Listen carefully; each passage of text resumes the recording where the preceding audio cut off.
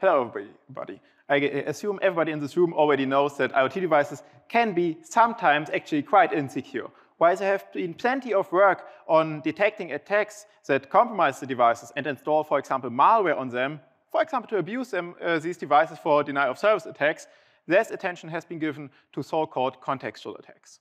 Just said, I'm Phillip Rieger from TU Darmstadt, and together with my colleagues, Markus Chilese, Reham Mohamed, Markus Miettinen, Hossein Fereidooni, and Ahmad-Reza, we developed ARGUS, a system to detect these attacks.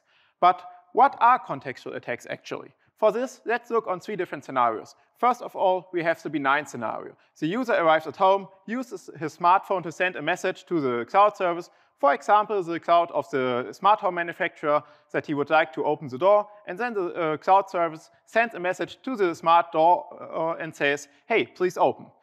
In the second scenario, we have the classical attack. Therefore, an adversary compromises the smart door, installs some virus on it, and then sends a message to the malware running on the smart door to open the door.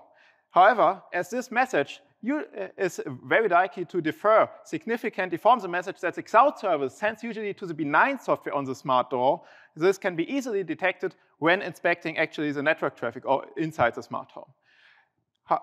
The question is, what happens if we have a sophisticated adversary that do not talk directly to this door itself, but actually exploits an insecure cloud service? So for example, there have been many cases where the cloud service for IoT devices do not require any authentication, but just take the ID of a device, take a comment, and then just forward the comment. Then the adversary can simply send a message to the cloud service, please open door number 10, and then the cloud service sends the message to the door to open. Notably here, the message is sent by the cloud service, as well as in the benign scenario. Therefore, the message has the exact same format, and it is indistinguishable from the message in the benign scenario. And therefore, if we just look on the network traffic in the smart home, we cannot detect these attacks. There's actually only one chance to detect these attacks, and this is looking at the context where the action is invoked. In the benign scenario, it is very likely that the user just arrived at home because he wants to enter the home, while in the attack scenario, some attacker wants to break into the house. Therefore, the user is very likely to be absent. So let's now look on existing solutions to protect IoT devices. First of all are there, of course, solutions that look on the network traffic. However, as we have just seen on the previous slide, these solutions cannot detect such contextual attacks because the network traffic is indistinguishable. The second category of approaches are policy-based systems. A user can set up a policy: when I'm absent, then the door must not open. However, as these policies heavily depend on the user habits, these policies also need to differ between every different smart home. Therefore, the end user would have to set them up, which is not practical. And secondly, if some end user who is not skilled in security sets up some policies, then it's very likely that an attacker, especially a sophisticated attacker, can find a gap in these policies. The last category, there are few approaches that look on the context, therefore the state of the other devices. However, here we have different weaknesses and shortcomings in these approaches. There are some approaches that require additional knowledge about the IoT devices, which are sometimes not available. The second category is restricted to, or requires training data for the attacks. Therefore, these approaches are restricted to known attacks and cannot detect unknown attacks. And the last subcategory here considers only the invoked comments, but do not consider the states of the IoT device itself. To overcome these shortcomings, we developed ARGUS that detects such contextual attacks that are indistinguishable just by looking at the network traffic from the benign actions. For this, we model the benign behavior of the smart home and using a neural network, and then train this on how it behaves benignly, and this allows it to analyze the invoked or the status of the state changes of the IoT devices without any manual configuration or knowledge of the devices. The neural network then predicts an anomaly score that is in the next step automatically tuned or compared against a dynamically tuned threshold for deciding whether this is an attack or it's a benign action. We evaluated ARGUS on 5 real-world data sets that we collected and published these data sets as part of the artifact appendix to be available as benchmark for future work.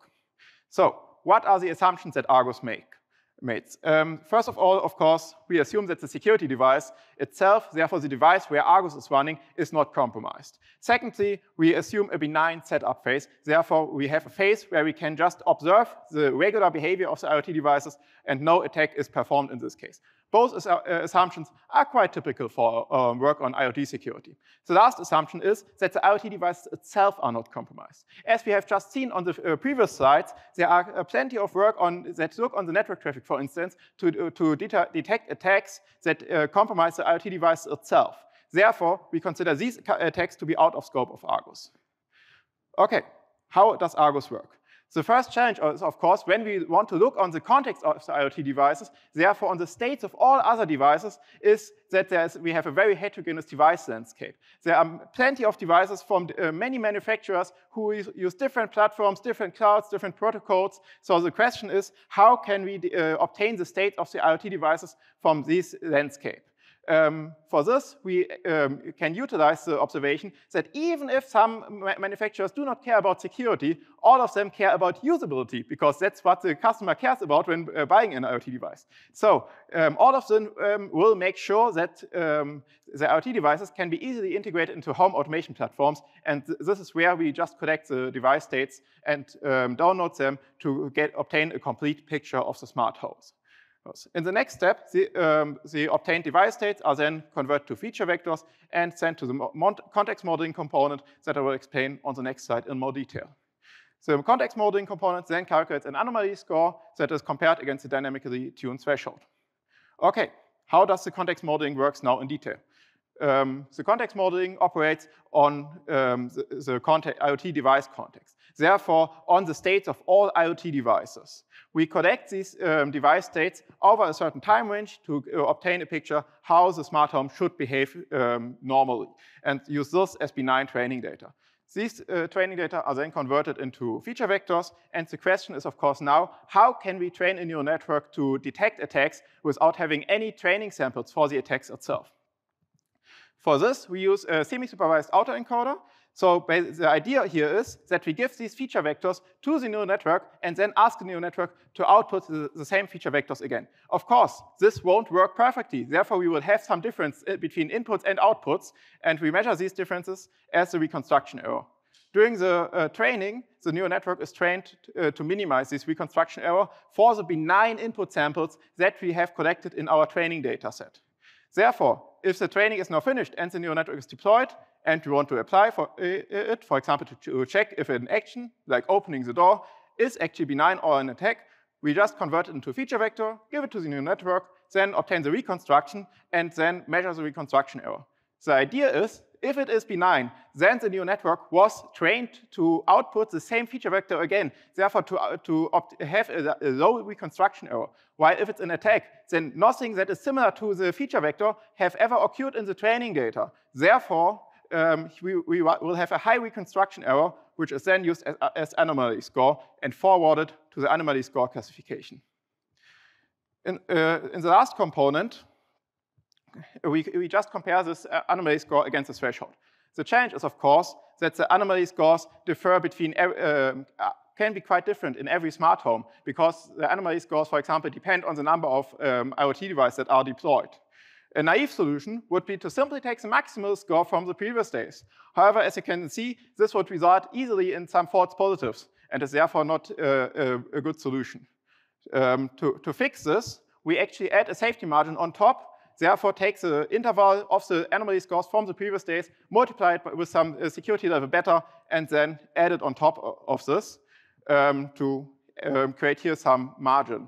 The problem is, of course, that if we have some abnormal events on some days that are not typical, but are still benign, so for example, the owner of the smart home throws a big party, then we might have some abnormal actions resulting in a very high anomaly score for these days, and therefore this would allow the adversary on the next day to just run attacks that are not detected.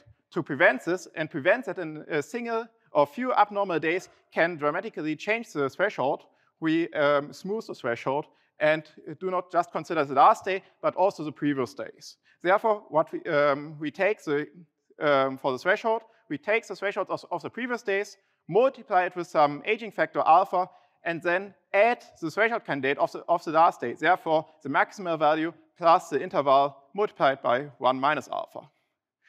And use this then as final anomaly detection threshold. For the evaluation, we collected data from 5 real-world homes, representing a quite diverse setup with different living situations, and also created some attack data. Therefore, for example, opening the door while the user is not at home, or also something that is a little bit different because it's not relying on some malicious actions that are invoked, but just on observed malicious states. So for example, if there's some movement occurring when the user is absent, and also collected attack data for these. As you can see, for all for 4 out of 5 smart homes, that we achieved an F1 score of at least of 100%, and also for the last home, we achieved an F1 score of 99.64%, which is still quite high. In addition to these experiments, this is of course just a small part of the evaluation that we have done. This is all the experiments you can see in the paper. But we also evaluated how many days of training data we actually need to collect to train an effective context modeling component. And as you can see here, 7 days of training data are already sufficient to achieve this performance. So, to wrap it up, IoT devices are vulnerable to contextual attacks because these attacks cannot be detected by existing network intrusion detection-based systems, as the network traffic here itself is indistinguishable from benign actions. Existing defenses against these attacks have a number of shortcomings. For example, they require additional knowledge about the devices, require manual setup, or are now restricted to known attacks.